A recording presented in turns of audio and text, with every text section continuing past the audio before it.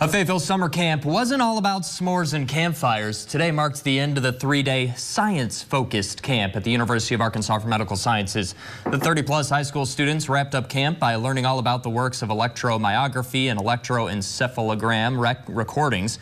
Professor of Department of Neurobiology and Sciences, Kevin Phelan, says the kids impressed him and his team. We've been extremely impressed with how fast they're picking up on things, learning things, and the level of questions have just been great. The idea of the camp is for the students to have hands-on experience while stimulating their interest in a STEM career.